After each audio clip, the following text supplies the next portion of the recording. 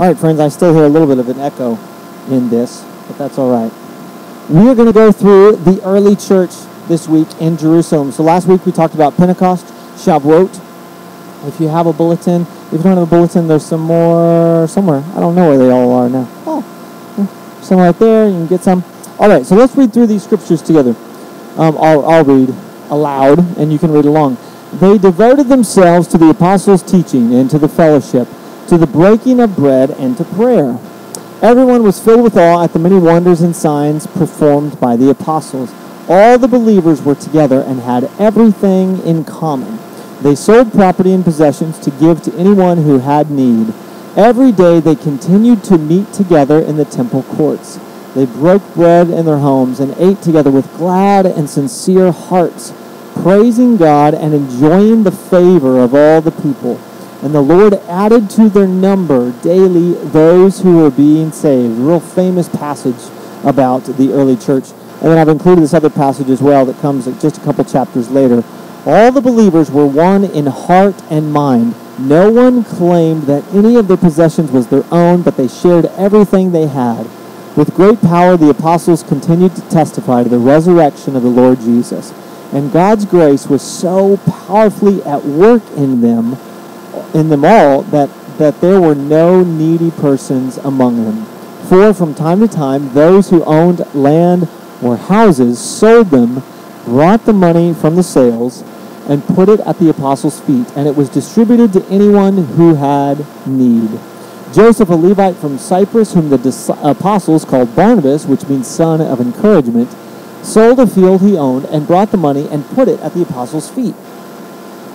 That's the passage. So there's a couple of insights from the early church and what they're like and how the Holy Spirit is working through them. So what we're going to do in just 4 parts is we're breaking down pieces of the main section, Acts 2:42 through 47.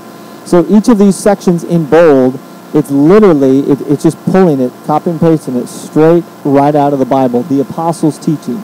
So this first part, they devoted themselves to the apostles' teaching. What does that mean?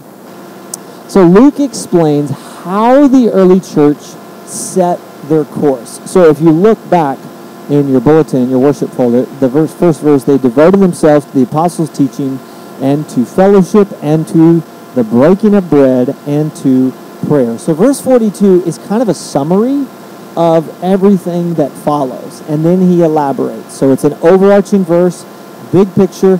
This is what it looked like in the church. And then verse 43, 44, 45, then he's elaborating on what he's said in summary in verse 42. So the first part here, they devoted themselves to the apostles' teaching. So he's explaining how they've set their course, and then the following verses describe how these Christians lived. Okay? You catching that? So he's describing the big picture, and then he's describing that, or explaining that how they live is integrally, like you can't separate it. Like it's intertwined like a rope, and if you start to unravel it, it all comes apart. So it's integrally connected to devoting themselves to the apostles' teaching. So these early Christians, these aren't people who did good deeds but didn't have a clue what these apostles taught.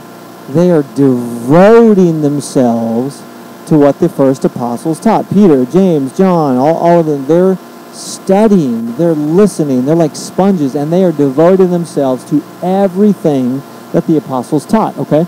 Devoted themselves to the apostles' teachings, both in word and deed. That's an important little parentheses I added in there.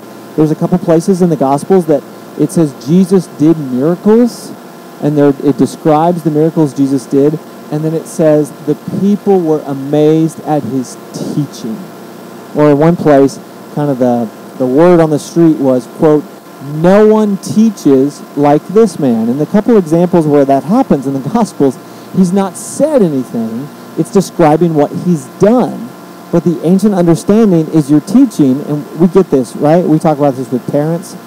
You can't, as a parent, you can't just tell them what to do. You must show them, because we recognize that if what you're showing is different from what you're teaching, what are they going to pick up on, and what are they going to actually mimic? what you've shown them. So we get this intuitively. Teaching is more than our words. It's how we live our life. So they're devoting themselves to everything that the apostles have been teaching, both in word and deed. And the apostles are teaching exactly what Jesus taught them. He commanded them this, right? The ascension we talked about a few weeks ago.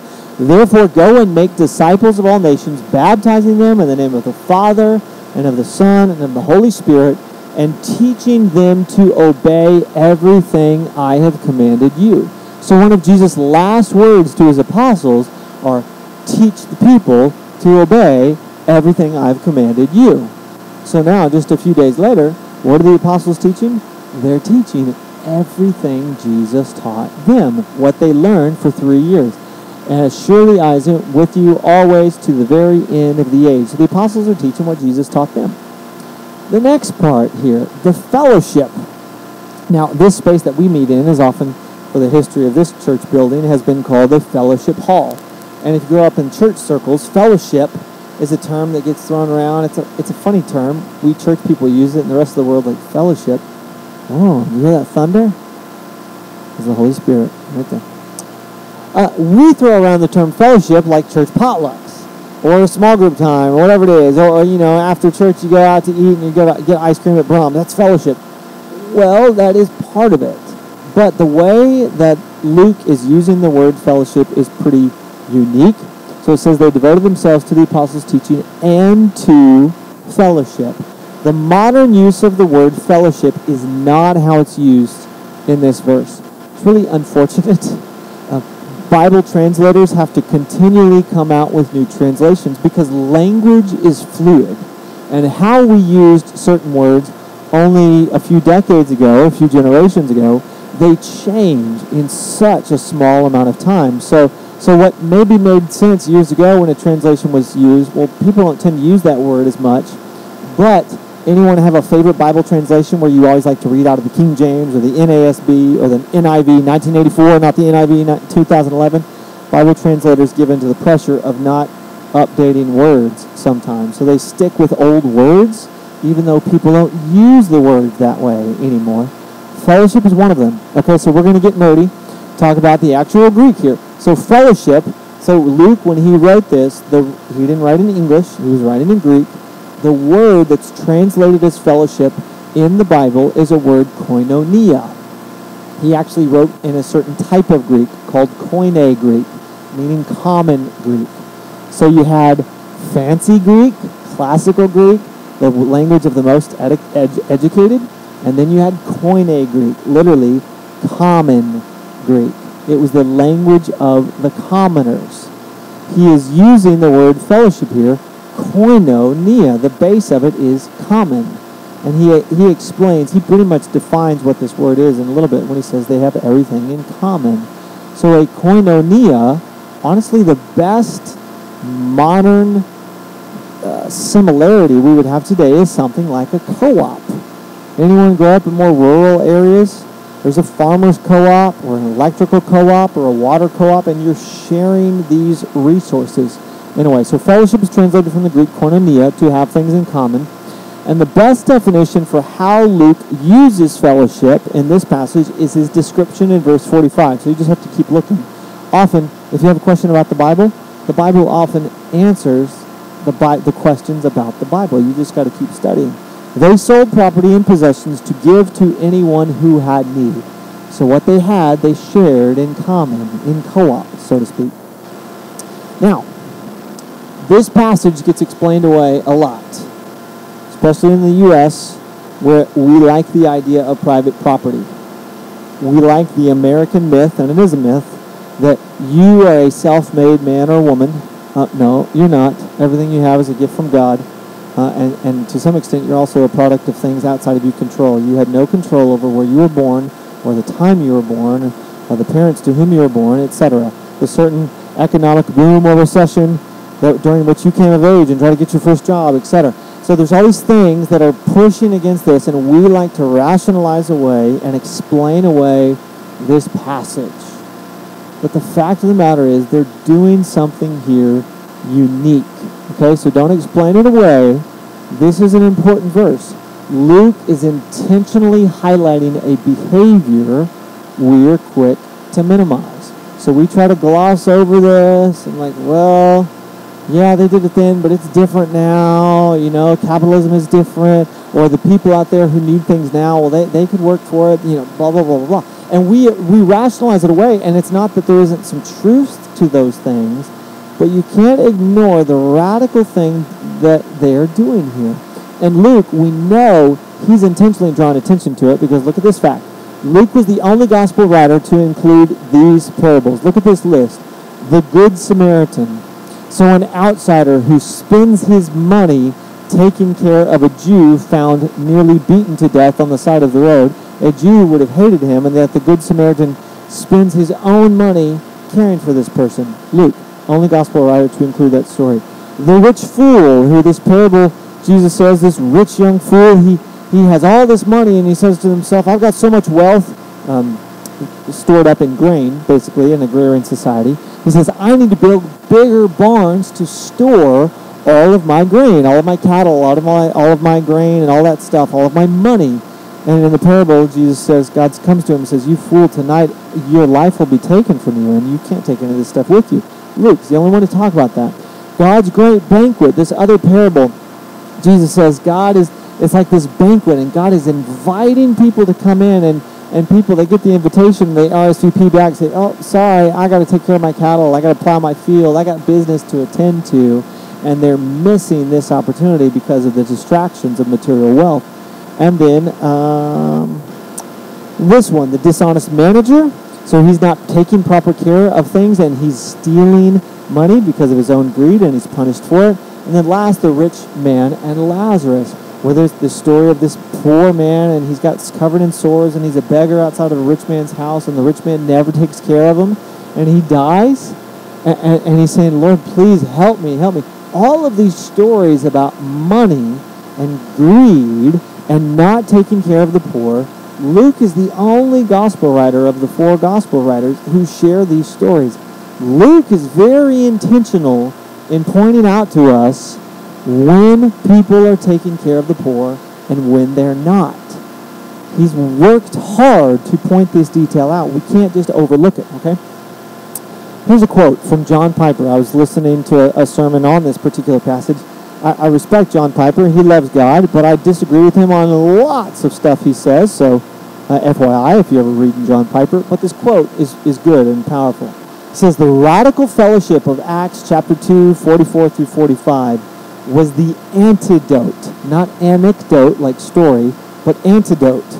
So if you get a snake bite, there's an antidote, an antivenom to protect you. An antidote is something that repels or counteracts a poison, or you've ingested something that's acting like poison in your body.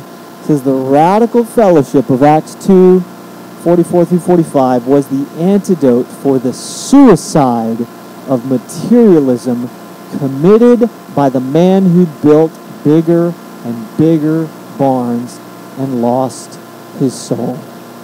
So he's saying the same gospel writer who is the only one to share the story about a man who hoards his wealth. And in the parable, it's basically what kills him, because God, as discipline, comes to him in his greed and says, I'm taking your life.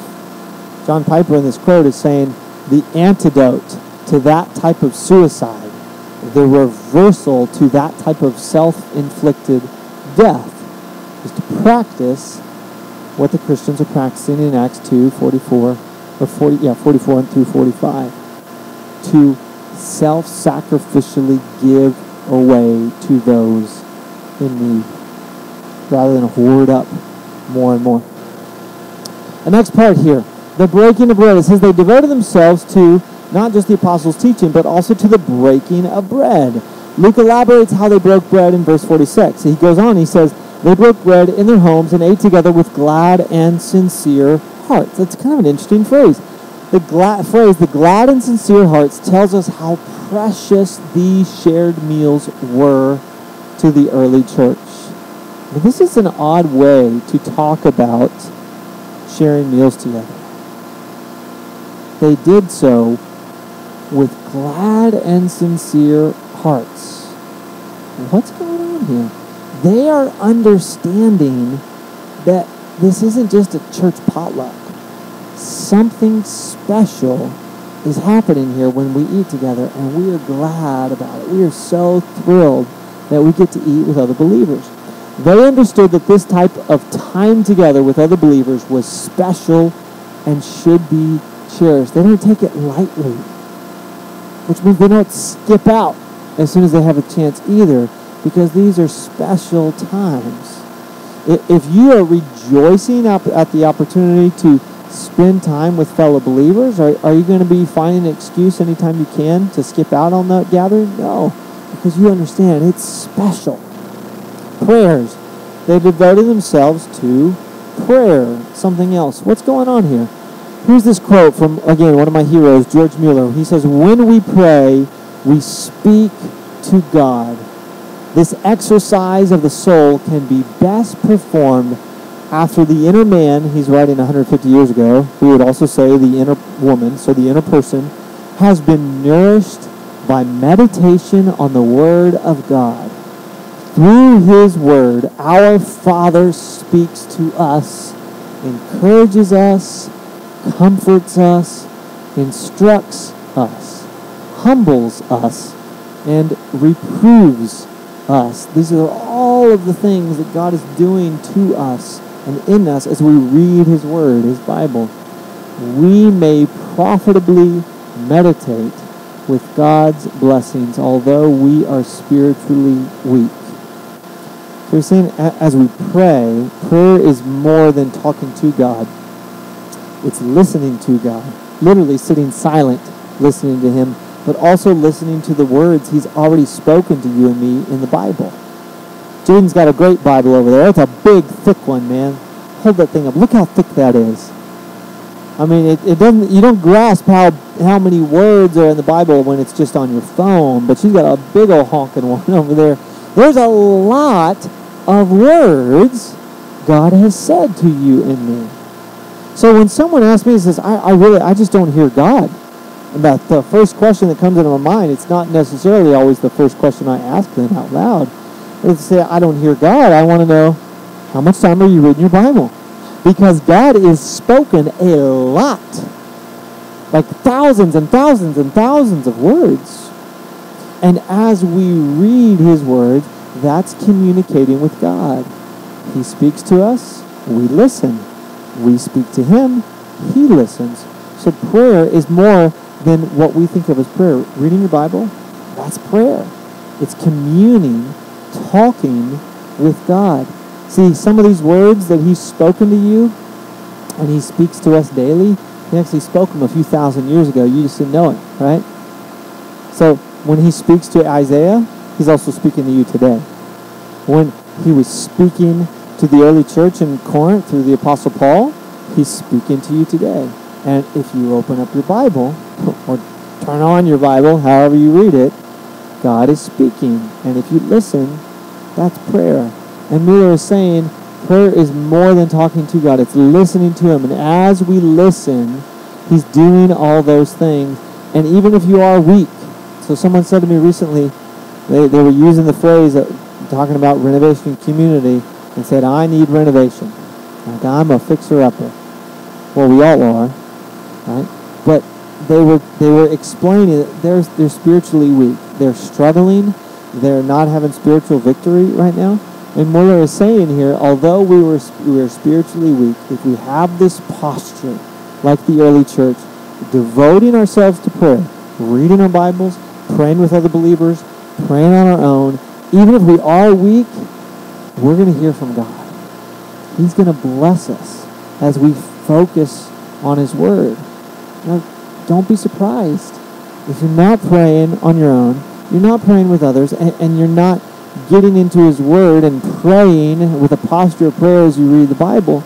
Well, yeah, you're probably going to struggle. Yeah, you're not going to hear from Him as much. Yeah, you're going to struggle with sins that you thought you'd beat by now, right? Although we may profitably meditate with God's blessing, although we are spiritually weak. Whether they gathered to eat in homes or in the temple, so Luke now in this passage, he's explaining both. They spend a bunch of time in the temple worshiping, but then it says they gather together in homes, eating with glad and sincere hearts, praising God, and more prayer. So whether they're gathered to eat in homes or praying in the temple, their focus was directed on God. I heard a message on this, and he stopped to clarify. This doesn't mean that you can't have fun. He gave the example of like playing a board game together as a family. This doesn't mean that if you're gathered with other Christians, the only thing you're doing is have a Bible study. You can watch a show together, play a game together, go for a walk, all these things. You keep living life, but do so with a God-centered focus. So I try to do this just with our boys. If it's a nice day and we're outside playing, I just speak a little word reminding them of it, and I say it out loud. It's just a prayer. Thank you, Jesus, for a nice day. Let's thank Jesus for a nice day. And they repeat, yeah, thank you, Jesus, for a nice day. And we go on swinging, or we go on playing, whatever it is we're doing, but trying to direct the focus towards God. Everything we have is from Him. So their focus was directed on God, and they were devoted to communing with God. So when they're in the temple, they're communing with God in worship and prayer and praise. When they're breaking bread with other believers with glad and sincere hearts, they're communing with God, recognizing, wow, God, this is a gift. Thank you for it. When they're selling their possessions and they're giving them away to those in need, they're communing with God, recognizing, God, I don't need this. You've given it to me, and you're allowing me to bless someone else. And that's communing with God in whatever they're doing. Now, what's going on here? Why? What caused these early Christians to be so radical in what they're doing? So I'm going to jump, and I'm going to make an interpretation here. It's an interpretive leap. Others might interpret it this way, different ways. This is why I think why they did what they did. It's because of this, because they were filled with awe. And I've put in parentheses here, the Greek. The NIV 2011 version, I don't remember the older version, translates it this way, filled with awe. And I think that's a terrible, terrible translation, because when we hear in modern ears, with modern ears, the words awe, we are thinking of something awe-inspiring, something that's really cool, like the Grand Canyon or the Niagara Falls, and we're not hearing any connotation of fear. And the word in Greek, and the ways it's used, this exact same word is used in other parts of the Bible, it's very clear this is an awe with a good tinge of fear mixed in. So the same word, they were filled with awe, shows up other places in the New Testament, like the shepherds were phobos when they see the angels. This is a common place you see it in New Testament. Angels appear to people, and then the word phobos shows up. Phobos is the Greek. Phobos has to do with fear. Any word in our modern English that sounds like phobos? Phobia. Yes. So our modern word phobia, when someone has a phobia of something, they have an extreme fear. Arachnophobia, fear of spiders. What's the one, fear of heights? I forget what that one is. Agoraphobia, fear of being in large crowds. The Greek word is phobos. So when it shows up in other places, you have people falling on their faces, frightened to death because angels have appeared. And the angels say, do not fear, do not phobos, and that's the idea here. So when you read in your NIV, they were filled with awe. It doesn't do it justice. Okay? So what's going on here is there's awe, yes, but there's awe mixed with fear. So think of it this way. You can have thoughts filled with awe as you are standing on the edge of the Grand Canyon. And just plain old awe is happening as you are standing on the edge, safely behind the reinforced steel barricades that protect you from falling off the edge. Staying at that exact same point with no barricades between you and falling down a mile to your death, you get a better idea of the type of awe that Luke is explaining here. Yeah, it's awe, like, wow, isn't that awesome? But it's, wow, isn't that awesome? Oh my goodness, I better be careful. That awesome thing could also kill me. So it's looking with awe from a safe distance on a boat as you're going through Niagara Falls. I went there when I was 14, and the Maid of the Mist is this boat that gets you close, and you stay a safe distance away. But awe, as it's talking about in the New Testament, is swimming in the water at the base of Niagara Falls, looking up, yes, thinking it's cool, but also thinking, oh my goodness, I hope I don't die. Okay? That's what's going on here. It's, wow.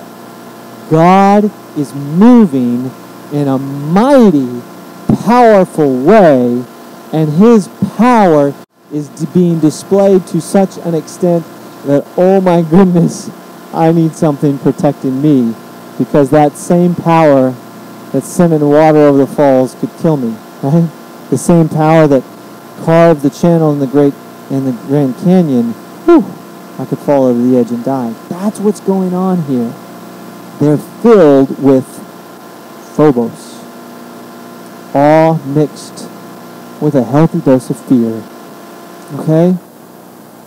Said last, in-laws took us on a cruise, and we had this balcony unit. It was great. Praise God for in-laws to take you on a cruise. It was wonderful.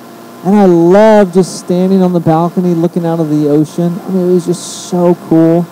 And our room was probably something like, I don't know, 10 stories up from the ocean. I could just stand there all day long looking at the edge of that. It was really cool. I wasn't afraid. Take away the balcony, I'd feel a little different, right? I loved watching the ocean, but as long as the balcony was there, I wasn't fearful of the ocean. Okay, that's what's going on. Everyone was filled with awe at the many wonders and signs performed by the apostles. So the result, here's this, the result of a reverential fear. Not fear like, oh my goodness, God is going to hurt me, but fear like, wow, I am seeing God's power, and I am reminded just how powerful God is. So their actions are the result of a reverential fear for God and the unique work he's doing in his new church. They're seeing miracles performed, and that's a sign of God's power. And that's amazing. But if you got your head on straight, that should put a little healthy dose of fear in you. And so the radical changes in heart, in their use of time, and their use of resources come after they see God's power displayed. And it changes them. So Pentecost, Shavuot, like we talked about last week, they see that power. They see 3,000 people get saved in one day. And you're reminded, oh my goodness, the same God who can save 3,000 people in one day also, as we talked about, also can bring about death to 3,000 people in one day. The same God who can raise to life can also kill. The same God who can move in mighty ways and bring light. It's like a tornado, right? It's kind of beautiful to look at from far away, and you get up close and realize, oh my goodness, this has power to bring death. And it brings this awe, and it changes your course of direction, right? Tornado's coming, let's look for a storm shelter or the nearest bathtub, whatever. And that's what's happened. They see the mighty hand of God, and they change course accordingly. And it changes how they act. And they see that God can miraculously provide for their needs, for example. If he can do these mighty works, then he can put food on my table. So I can confidently sell a few things to help my fellow brothers and sisters in the church who need money to eat. They change their course. If God is this powerful, he could save me if I need saving. I don't need financial, economic saving right now, but my brother or sister does, and I can help. So I'm going to sell some things to help them, and I'm confident that the same God who has displayed mighty power right now will display mighty power in my life when I need saving, if and when the time comes. So I will freely give to those in need right now, because I got it, and I'll share it. So here's a couple of examples. This bike. So we had 51 guests with us this week at church. Most of them were here last week in our worship service. 51 guests helping us. They did so much work around here, not only with our summer day camp and feeding program, but work around here. And they helped us work on some of these bikes that need a little work. We received 22 bicycles from Walmart, in a Walmart warehouse, via the Fort Worth Police Department. We never asked for them. Didn't have any inkling, weren't praying for them. God just provided. And then we've been able to already bless 8 Indian college students at UT Arlington from Pastor Pramal's church with bikes. And now we've got more bikes that we're trying to figure out what to do with. We need to fix them up. A few of them have a few things needed. I mean, God just gave us 22 bicycles. So here is an Amazon package filled with a few toys and giveaways and things like that for our summer day camp and feeding program. This one has a few trinkets, just some fun toys and things for our day camp. Also what arrived a few days ago were 3 large boxes of food from Amazon Pantry, snacks that we're now giving out for our extended care time in our day camp, as well as some snacks for our interns to eat. Stuff I never asked for. Took me a while to figure out even who they were from. Somehow it was an old friend that I knew from elementary school that I probably haven't personally talked to since, and even then it was just passing in the halls in high school. Haven't seen this person since probably 2002, 2003. And they sent all this stuff. Never asked for it. Really wasn't even praying for it. God just provided this stuff. If you follow the stories of how I share God's stories of what God does in our church on social media, I'm regularly posting pictures of gifts, usually checks that people have sent our church to do the work that we do in the summertime. Gifts that I don't ask people for. I worked in the nonprofit world for years, Christian nonprofit world, and in the nonprofit world, Christian and secular, just a key component of any nonprofit is fundraising. You have some nonprofits who have entire departments dedicated to fundraising because you constantly got to bring in more money and you got to ask more people for money, and there's never enough money, so you got to constantly think of new ways to bring in money. I don't fundraise. I don't have a plan to ever fundraise. It's not that it's wrong. I just see examples like this coming in over and over and over and over, mighty, powerful examples in our, honestly, tiny church. I mean, we do a 9-week summer day camp and feeding program with daily computer lab, daily chapel, daily career speakers. We're bringing in youth groups from throughout the country to learn what we do. And now I had a youth pastor from this last group that just went back. They're now talking about how they can start to replicate some of what we do at their big church. They're asking about some of the resources that we were using in chapel, and they want to take them back to their big church. And they're learning from us. We've got interns coming throughout the country coming in, and yet we're tiny. We are a great example of His strength is made perfect in weakness. We can't do in our own church's strength what goes on this summer, but God gives and gives and gives. And it's literally, as a pastor, it has altered my course of direction, because I keep seeing God's power displayed. I keep seeing Him bring resources and bring people to make unique ministry happen to the poor that I never asked for, and God did it. That's what's going on here in Acts. God, or the people of God, see God move in special ways, and they say, wow, I guess God is moving here. Let's adjust our actions to keep in step with what God is doing. Let me close with this quote. What time is it? 4:56. You're welcome. I went over last week, so we're finishing on time, definitely on time today.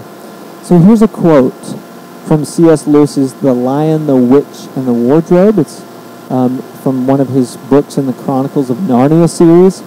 And The Lion, the Witch, and the Wardrobe, it's basically, you would call it an allegory of Christian life, or at least parts of it are allegorical. And so the main hero in the Chronicles of Narnia is a lion, like a big lion. And he's symbolic of Christ. And so there's this famous wardrobe, and they go through it, and they're in Narnia now, and they're talking to this young girl, Susan, is talking to a talking beaver. And she's asking about Aslan, who's this symbolic figure of Christ, and she learns that he's not a man, he's a lion. And the beaver says, Aslan is a lion, the great lion. Oh, said Susan, I thought he was a man. Is he quite safe? I shall feel rather nervous about meeting a lion. Safe, said Mr. Beaver. Who said anything about safe?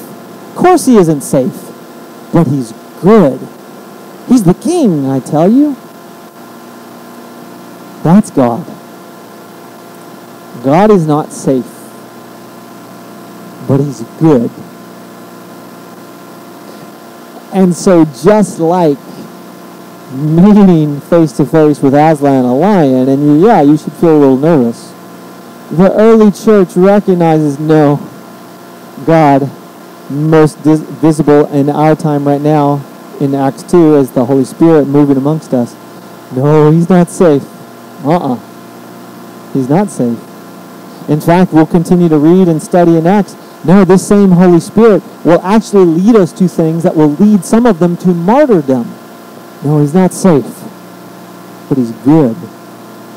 He's not safe, so yes, we have awe of what he's doing, but we also have a healthy fear. Like, oh my goodness, he is powerful to guide my steps. And, oh my goodness, what if I choose to be disobedient, and I stop following the path that he has most clearly laid out for this church or for me? He's not safe, but he's good. That's what the church is understanding here. And that's what we need to understand. He's not safe. He will lead you to do crazy things, like be a pastor of a, honestly, pretty tiny church and do a massive ministry. That they were asking me this week. I said, do other churches do what you do? And I said what I've told before. Surely they're probably out there. We keep looking for them because we want to pick their brains and share best practices. But I told them my honest reply. I've yet, since summer of 2014, I have yet to see any church, any ministry, anywhere in the world that does what we do. Now, I'm sure they're out there, right? Surely we're not that unique. Or maybe they're just too busy posting stuff online. They haven't self-promoted. They're too busy doing the work of ministry, so we haven't found them yet. But when we find them, we'll say, oh, please tell us all your best practices. We want to learn from you. But we are pretty unique. But I think, and I'm reminded, when we continue to give gifts that we never asked for, and God provides us like 51 people like last week to help us do what we can't do on our own. No, God's not safe. He leads me and he will lead you into scary waters. But he's good. And he's the king, I tell you. And if we follow him, we will never go astray. If he calls us to give sacrificially and sell what we have to give to the poor, he's not safe, but he's good. He's the king, I tell you. If he calls you to go down a path that seems absolutely absurd, and it doesn't seem like there's any money down that path, it doesn't seem like it makes sense, all the people are saying, no. Well, listen, because they might be right, you might be fooling yourself, but if it's really, really God telling you to do something as absurd as what Barnabas does here in Acts 4, sell your fields and give them to the poor? And if it really is God leading you to do that, he's not safe, but he's good. And he's the king, and the king will always provide for his loyal people. Let's pray. Jesus, we love you, but more than that, we know that you love us. You're not safe. You lead us down scary paths. We're reminded that Jesus invited his followers to get into the boat and led them straight into a scary storm. But you are the king. You're the king of the universe. You own the cattle on 1,000 hills. And we are reminded in this passage tonight, in Acts 2 and then again in Acts 4, that we can trust you as we sacrificially give to our brothers and sisters who are in need. And we can trust you that as we radically devote our time to studying your teaching, being in fellowship with other believers, and giving to them sacrificially, that you will not let us down as we practice and live out that type of radical obedience to you. Now, it's not safe, but it's good, because it's the model of the good King who knows our needs, who lived for us and died for us that we may live for him. We thank you for the early church and their model of obedience for us today in 2019. It's in Christ's name we pray. Amen.